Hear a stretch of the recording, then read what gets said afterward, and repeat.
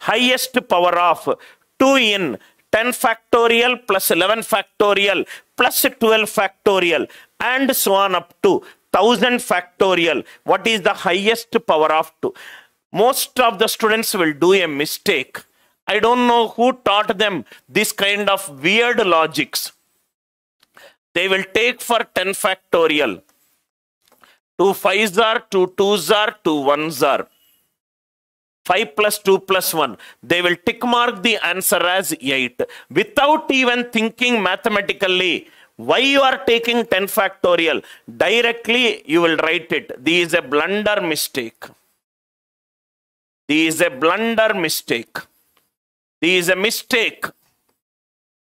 Most of the students will do it. I don't know what kind of teaching they have gone through it. Now see here. Solution.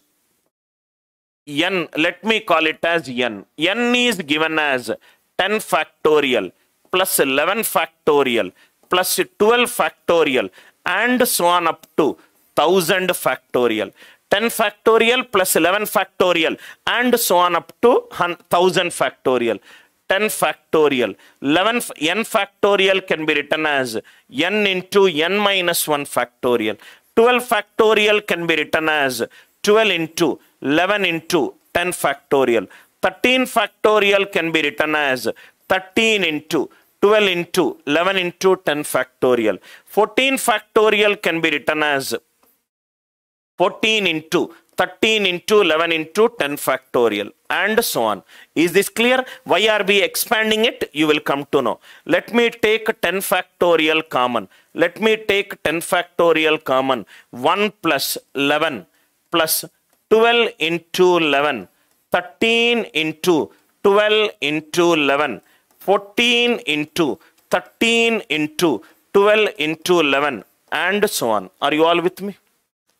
So again 1 plus 11 it is 12. Here 12. Here 12. Here 12. So 12 if I take common. 10 factorial into 12 into 1 plus 11 plus 13 into 11. Remaining it is 14 into 13 into 11 and so on. Are you all with me? Over answer. Now see here, logically, 14 into 13 into 11, it is even, any number of times even number, answer will be even. 1 plus 11, it is 12, even. 13 into 11, it is odd.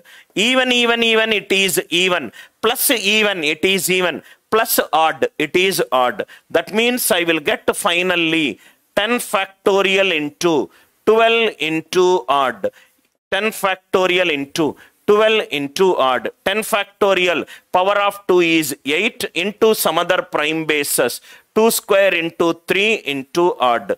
8 plus 2. Answer for this question is 10.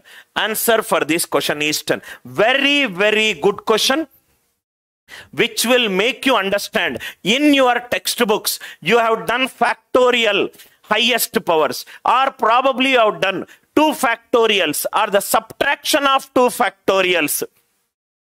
Subtraction of 2 factorials. You have done that one. But so many factorials are added. He is asking you the highest power of 2. 11 factorial. What are the concepts that we did here? N factorial it is n into n minus 1 factorial. Or it is n into n minus 1 into n minus 2 factorial. N minus 2 factorial. 11 factorial is 11 into 10 factorial. 12 factorial is 12 into 11 into 10 factorial. 13 factorial, 14 factorial. 10 factorial if I take common. 1 plus 11 plus 12 into 11 plus 13. Here I took 12 common. Here 12 is there. Here 12 is there. Here all 12 are there. From 14 into 13 into 12 into 11, I got even. Even. Answer will be, sum will be even. 1 plus 11 it is 12. 12 it is an even number. Even plus even plus odd, it is an odd number. I hope the question concept it is clear. That number of zeros at the end, it is highest power of 5. Number of zeros at the end. Number of zeros. It is an half knowledge statement, sir. Number of zeros at the end. It is highest power of 5. Almost all the teachers will say, but my statement is, it is only applicable for factorials. It is very, very important key point. Please make a note, sir. Only applicable for factorials. Only applicable for factorials. Not always. Most of the students will think that just if I find the highest power of 5, I will get the number of zeros at the end. It is not true. Put it as extremely important key point. Very, very important key point, sir. Very, very important key point. Extremely important key point. Number of zeros at the end. It is the highest power of 5. It is not applicable for all the numbers. For certain numbers, power of 2 also can give. Let me create a question. M is 2 into 4 into 6 and so on up to 24. M is the product of all even numbers. N is the, please write down, sir. N is the product of all odd numbers. Product of, very, very good question, sir. Product of all odd numbers. All odd numbers till 199. M into N gives dash number of zeros. M into N gives dash number of zeros at the end. Write down the question, sir. Extremely important question. Extremely important question. M is 2 into 4 into 6 into 8 and so on up to 24. N is the product of all odd numbers till 199. M into N gives dash number of zeros at the end. You can also teach the teachers this point. Number of zeros at the end is not always highest power of 5. It is only applicable for factorials. Listen carefully. Solution. Listen carefully to this question. M is 2 into 4 into 6 into 8 and so on up to 24. So this is 2 ones are 2, 2 twos are 4, 2 threes are 6, 2 fours are 8, 2 twelves are 24. 2 is multiplied 12 times. 2 is multiplied 12 times. 2 power 12. 1 into 2 into 3 till 12. So it is 12 factorial. M is 2 power 12 into 12 factorial. Till here it is clear. In the next slide, complete slide, we will use it. Now, product of all odd numbers till 199. So N will be 27. From 27. From 27 till 199. Please write down, sir. Product of all odd numbers from 27 till 199. So this will be 27, 29, 31, 33 till 199. Till 199. Number of zeros at the end. It is the power of 10. 10 is a composite number. It is 2 into 5. So I need the multiples of 2 and 5.